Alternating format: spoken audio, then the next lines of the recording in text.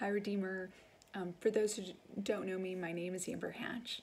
And I've been asked to send out a little message about COVID-19, its impact on our community, and some tips on how my family's dealing with it. As we all know now, there's a global pandemic and it will affect our community as well. We are not exempt. We're now looking at stay-at-home orders and social distancing to prevent further spread of this virus. And in this time when we don't know what to do and we don't know what we have in control, and this is one thing that we all have the ability to do. We know the virus is spread through essentially close contact, usually within 6 feet. That's the underlying reason for social distancing. It's mostly spread through some kind of droplet, cough, and sneeze, but then it could be from touch of any surface. And so the biggest impact we can make is to truly limit who we have contact with. And that's where the stay-at-home order is so important. And so as isolating and as anxiety-inducing as it is, please listen and comply as much as you possibly can, and limit your contact to your household as much as possible. Also know that most people that develop COVID-19, this new strain of the coronavirus, have relatively kind of mild symptoms, fever, cough, mild shortness of breath, and they are able to stay home and need no hospitalization and no medical interventions.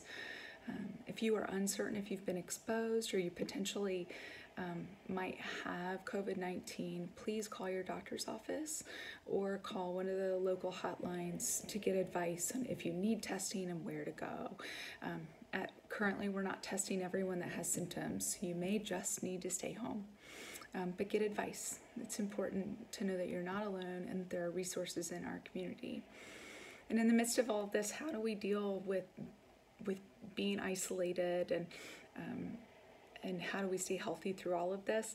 Well, my family's not perfect.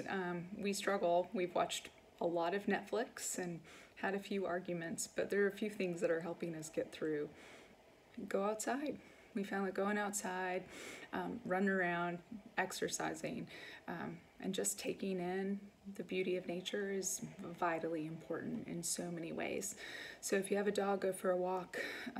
If you need to go for a run, go for a run, but do it with only the people that you are spending the most time with, so your household, so that you don't break this stay-at-home or social distancing order. We've also found that reinstating game night has been very important at our house since we're spending so much time together, and there's a lot of really friendly competition happening. And then finally, our extended family has looked at ways to use these video chat platforms in a way to bring us closer together so that we can be together even though we're physically distant. And so hopefully those are things that you can find so that you don't feel so alone and isolated in this difficult time. You are not alone. I miss y'all.